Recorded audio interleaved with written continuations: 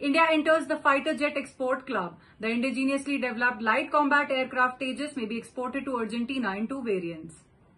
India's combat aircraft manufacturer Hindustan Aeronautics, during its recent visit to Argentina, has offered indigenous light combat aircraft Tejas Mark IA and two-seater trainers. Argentina will be looking to import from India two variants of the LCA Tejas. First would be its two-seater operational conversion trainer aircraft akin to what might be with the Indian Air Force. The second would be the export variant, the LCA Tejas Mark 1A.